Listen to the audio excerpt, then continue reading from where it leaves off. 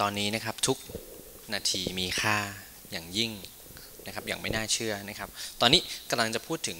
แม่เหล็กไฟฟ้านะครับและคลื่นแม่เหล็กไฟฟ้าโอเคปะแม่เหล็กไฟฟ้านะครับน้องจะเห็นว่ามันเป็นคำสมาร์ทแล้วก็สนธิ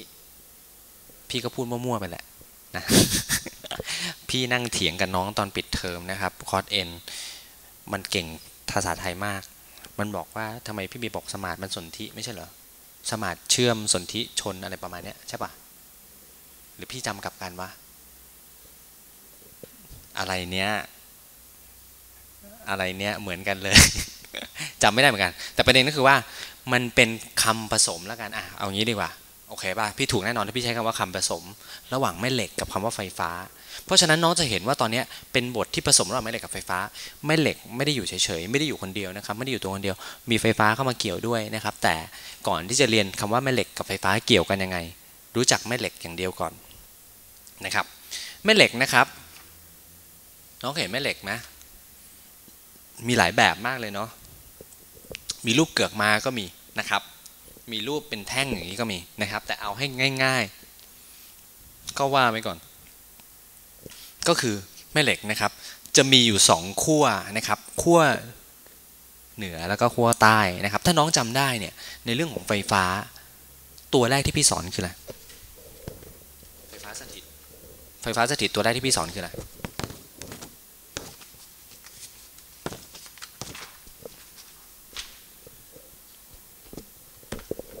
ที่พี่พูดนี่มีความหมายหมดนะถ้าน้องจำเรื่องไฟฟ้าได้เนี่ยนะครับตัวแรกที่พี่สอนก็คือตัวประจุไฟฟ้านะครับจะมีประจุบวกกับประจุลบนะครับและประจุบวกเนี่ยสร้างสนามไฟฟ้าทิศพุ่งออกประจุลบสร้างสนามไฟฟ้าทิศพุ่งเข้าแม่เหล็กก็มีขั้วครับแต่เขาไม่ใช้ขั้วบวกขั้วลบเขาใช้เป็นขั้วเหนือขั้วใต้โอเคไหมก๊อปปี้แต่ห้ามเหมือนไม่งั้นเดี๋ยวโดนจับนะครับขั้วเหนือขั้วใต้นะครับแม่เหล็กขั้วเหนือก็จะสร้างสิ่งที่เรียกว่าสนามแม่เหล็กมันจะสร้างสิ่งที่เรียกว่าสนามแม่เหล็กเขาใช้ตัว B สร้างสนามแม่เหล็กทิศพุ่งออกจากตัวเองทิศพุ่งออกแล้วก็พุ่งเข้าที่ขั้วใต้น้องจะเห็นว่ามันก๊อปปี้คล้ายๆประจุไฟฟ้าเลยเห็นไหมประจุบวกสร้างสนามไฟฟ้าทิศออกสร้างสนามไฟฟ้าทิศเข้าตัวเองที่ประจุลบเหมือนกันเลยเหมือนจะบอกว่าเหมือนก็ไม่ได้คล้ายกันเลยโอเคไหมเนี่ยเพราะฉะนั้นมันก็สร้างออกแล้วไปเข้าที่ตูดมันนะครับออกที่หัวเข้าที่ตูดเห็นไหมครับนี่คือลักษณะของเส้นสนามแม่เหล็ก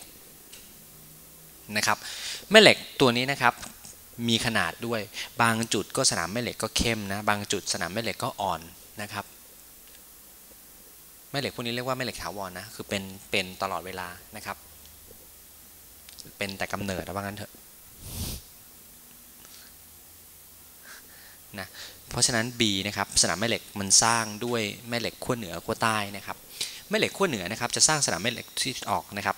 สนามแม่เหล็กมีหน่วยเป็นอะไรเทสลาสนามแม่เหล็กมีหน่วยเป็นเทสลานะครับถ้าน้องเคยเล่น Red Alert นะครับน้องจะเคยเห็น Tesla Coin ใช่ไหมเคยเล่นไหมนั่นแหละคือตัวนี้แหละนะครับที่เอาไว้ตุ้มฝั่งตรงข้ามพี่ก็เรียกไม่ถูกพี่ก็ไม่ค่อยได้เล่นหรอกแต่จำได้ว่ามีนะครับแล้วก็จำชื่อได้มันมาจากนักวิทยาศาสตร์ชื่อนิโคลัส เทสลานะครับ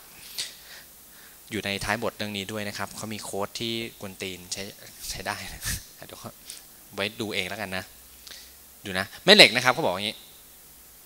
ทีนี้น้องจะเห็นว่ามันสร้างอย่างนี้นะทีนี้ดูนะถ้าสมมุตินะครับพี่เบียร์ซูมเอาออกมาแล้วพี่เบียร์บอกว่ามีบริเวณหนึ่งพี่เบียร์ซูมเอามานะมีบริเวณหนึ่งที่มีสนามแม่เหล็กเข้มเนี่ยนะครับทีนี้มีบริเวณหนึ่งที่มีสนามแม่เหล็กทิศเข้มอย่างนี้เนี่ยนะครับแล้วพี่เบียร์เอาแม่เหล็กตัวน้อยไปโยนไว้ในสังคมที่มีแม่เหล็กอย่างเงี้ยแม่เหล็กตัวน้อยมันจะวางตัวยังไงต้องกลมกลืนถูกไหมครับมันจะต้องวางตัวกลมกลืนเพราะฉะนั้นแม่เหล็กตัวน้อยนะครับมันก็จะชี้ที่เหนืออย่างนี้นั่นเองโอเคไหมครับเพราะฉะนั้นแม่เหล็กขั้วเหนือก็จะชี้ที่นี้ นี้เป็นขั้วใต้โอเคไหมมันจะวางตัวเหนือใต้อย่างนี้ทำไมถึงเป็นอย่างนั้นประเด็นก็คือว่าตัวมันเองจะต้องกลมกลืนนะครับกับแม่เหล็กแวดล้อมโอเคไหมมันต้องออกที่หัวแล้วเข้าที่ใต้เหมือนกันต้องวางตัวตามแวดล้อมนะครับแล้วถ้าน้องจำได้ประจุไฟฟ้าพี่เคยบอกว่าเหมือนจากต่างดูดจำได้ไหมแม่เหล็กก็เหมือนกันครับเหมือนจากต่างดูดเหมือนกันครับนี้ขวามือนี้เหมือนจากต่างดูดเหมือนกันครับคงไม่ต้องพูดอะไรมากมายเล่นมาตั้งแต่เด็กอยู่แล้วใช่ไหมใช่นะครับทีนี้ลองมาดูเฮ้ยแล้วถ้าน้องลองนึกภาพนะครับโลกเราเนี่ยนะครับถ้าน้องเอาแม่เหล็กตัวน้อยไปวางแม่เหล็กขั้วเหนือมันจะชี้ไปที่ขั้วโลกเหนือถูกปะแม่เหล็กมันจะชี้ไปที่ขั้วโลกเหนือตลอดเวลาไม่ว่าน้องอยู่ตรงไหนบนโลกแสดงว่าสนามแม่เหล็กมันต้องมีทิศชี้พุ่งขึ้นไปที่ขั้วโลกเหนือเอาเฮ้ยอย่างนี้ตาลปัดครับน้องจะเห็นว่าการที่สนามแม่เหล็กมันชี้ไปทางขั้วโลกเหนือนะแสดงว่ามันสนามแม่เหล็กมันพุ่งเข้าที่ขั้วโลกเหนือพุ่งออกที่ขั้วโลกใต้แสดงว่าแม่เหล็กโลกวางกลับกับขั้วโลกสรุปขั้วโลกเหนือมีแม่เหล็กใต้ขั้วโลกใต้มีแม่เหล็กเหนือโอเคโอเคไหมโอเคนะโอเคเหอะโอเคไหมถ้าน้องอยากจะเอาอยากจะเทสนะครับเดี๋ยวนี้มีมือถือกันอยู่แล้วแหละไม่ว่าจะเป็น BlackBerry เป็นพวก iPhone นะครับน้องฟับก็หาทิศได้แล้วง่ายๆนะครับเพราะสนามแม่เหล็กโลกนี่แหละนะครับเพราะฉะนั้นที่ขั้วโลกเหนือนะครับมีแม่เหล็กใต้ขั้วโลกใต้มีแม่เหล็กเหนือนะครับทำไมแกนโลกเอียงรู้ปะเคยพูดยังทำไมแกนโลกเอียงวะนอกเรื่องแต่ไม่กล้านานนะครับเนี่ยแกนโลกเอียงทำไมเนี่ยทำไมต้องทำแกนโลกเอียงด้วยทำไมไม่ทำตรงๆให้เราหมุนง่ายๆเคยสังเกตปะเพราะน้องจะเห็นนะครับว่าโลกนะครับมันหมุนรอบตัวเองตามแกนนั่นแหละถูกแล้วแต่พระอาทิตย์อยู่ตรงนี้วงโคจรอยู่แนวนี้มันเอียงเทียบกับวงโคจรนี่คือสาเหตุว่าทำไมขั้วโลกเหนือเนี่ยถึงมองเห็นพระอาทิตย์ทั้งวันทั้งคืนทำไมขั้วโลกใต้มองไม่เห็นพระอาทิตย์เป็นปีเลยเกือบทั้งปีเพราะมันอยู่ด้านตรงข้ามตลอดเห็นปะนั่นเองแต่ว่าแม้กระทั่งเห็นพระอาทิตย์ตลอดแต่มันก็ยังเย็นเพราะอะไรเพราะมันอยู่ห่างประมาณนี้ขี้เกียจโม้มากนี่ขนาดขี้เกียจแล้วนะต้องขอนิดนึงไม่แต่ว่าการพูดอย่างนี้มันทำให้น้องรู้สึกอินมากกว่านะครับมากกว่าสอนเนื้อหาปกติทั่วไปพี่รู้สึกนะดูฟลักซ์แม่เหล็กนิดนึงนะครับฟลักซ์แม่เหล็กทีนี้ถามว่าเฮ้ยถ้าเกิดสมมุตินะครับพี่เบียร์มีแม่เหล็กตรงเนี้ยแม่เหล็กอันเดิมเนี่ยนะครับพี่กลับมาดูอันเดิมแล้วพี่เบียร์วงนะครับพื้นที่เล็กๆบริเวณนี้กับพื้นที่เล็กๆบริเวณนี้2จุดเนี่ยมี A เท่ากัน2จุดนี้มี A เท่ากันแต่สนามแม่เหล็กจำนวนเส้นสนามแม่เหล็กเท่ากันไหมไม่เท่ากันที่บริเวณนี้ที่พี่ชี้อยู่เนี่ยมีสนามแม่เหล็กเยอะหลายเส้นอะตรงเนี้ยมีแค่เส้นเดียวอะเพราะฉะนั้นนะครับเขาต้องมีนิยามมาวัดอันใหม่นะครับตัวนั้นเรียกว่า flux แม่เหล็กนะครับหรือในความรู้สึกของพี่คือจำนวนเส้นแม่เหล็กที่ผ่านหน้าตัดคำที่พี่พูดไม่เคยเป็นทางการนะครับแต่เป็นคำที่ทำให้น้องจำได้ดีทำให้น้องรู้สึกได้มากกว่าคำที่เป็นทางการหนังสือทั่วไปทำไมเราอ่านไม่รู้เพราะมันเป็นทางการกันไปมันไม่อินนะครับเพราะฉะนั้น flux แม่เหล็กให้น้องจำไว้ว่ามันให้น้องรู้สึกไว้ว่ามันคล้ายๆก็คือคล้ายคลึงกับจำนวนเส้นสนามแม่เหล็ก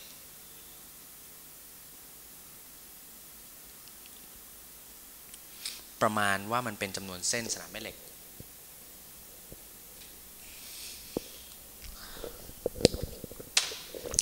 เขาเรียกว่า flux นะครับแม่เหล็กมีลอลิงด้วยนะ flux นะครับ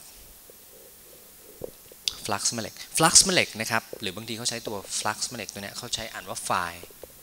ไม่ได้ด่านะเขาเรียกอย่างนั้นจริงๆนะครับถ้าด่าจะชัดกว่านี้ เราเล่นนะพี่เบียร์ป่าไม่ดีนะครับแต่ว่าไม่ได้คิดจิตใจพี่บริสุทธิ์นะไอตัวฟลักซ์แม่เหล็กตัวนี้นะครับหาได้จากตัวนี้คือฟลักซ์แม่เหล็กนะครับมีหน่วยเป็นเวเบอร์นะมีหน่วยเป็นเวเบอร์นะครับหรือ WB นะครับฟลักซ์แม่เหล็กตัวนี้หาได้จาก B ก็คือสนามแม่เหล็ก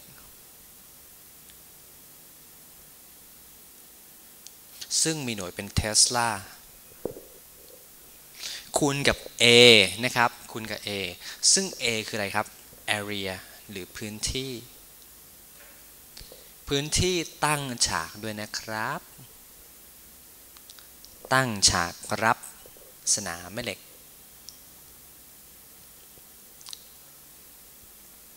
พื้นที่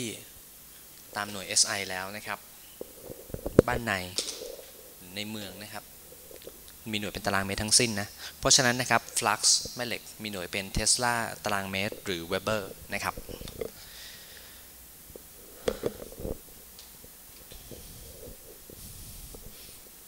ทีนี้ไอ้ขดลวดตรงนี้นะครับที่มารับสนามแม่เหล็กเนี่ยที่เราอยากจะรู้ว่ามันมีเส้นแม่เหล็กนะครับผ่านขดลวดนี้เท่าไหร่นะครับ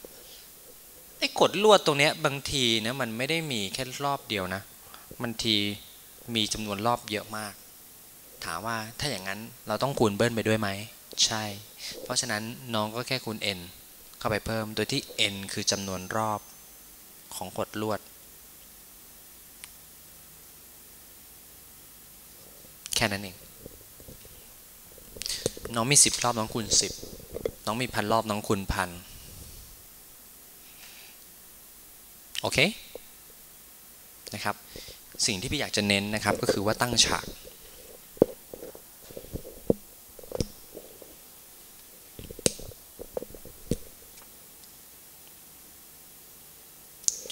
ในเรื่องนี้นะครับจะเน้นคำว่าตั้งฉากเป็นหลัก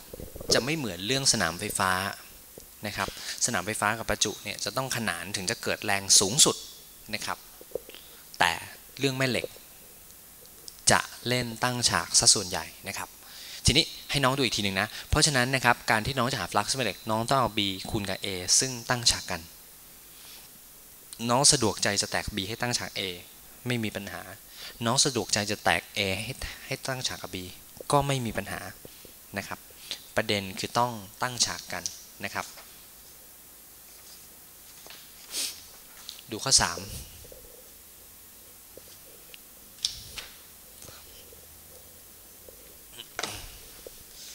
ดูข้อ3นะครับ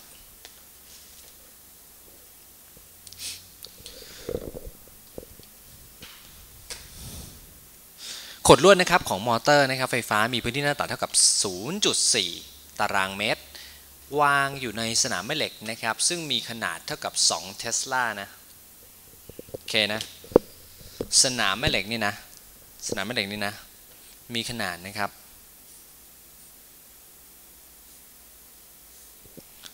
B ตัวนี้มีขนาดเท่ากับ2เทสลานะแล้วก็มีขดลวดนะครับของมอเตอร์เนี่ยนะครับอยู่ในสนามแม่เหล็กอันนี้นะครับโอเคนะขดลวดนะครับนี่ขดลวดอยู่นี่แต่ขดลวดอันนี้นะมีพื้นที่เขาบอกมีพื้นที่หน้าตัดเนี่ย A เนี่ยนะครับตรงนี้ A เนี่ยเท่ากับ 0.4 ตารางเมตรจัดไปนะครับ A ตัวนี้ 0.4 ตารางเมตรน้องบอกว่ามองไม่ออกครับดูนะสิ่งที่น้องเห็นอยู่นะครับคือด้านขอบถ้าน้องพลิกมาดูด้านหน้าเป็นงี้นึกออกไหมสิ่งที่น้องเห็นคือด้านนี้จริงๆแล้วหน้าตัดเต็มๆคือนี้เหนือปะโอเคนะเพราะฉะนั้นเราจะหาฟลักซ์แม่เหล็กกันนะครับ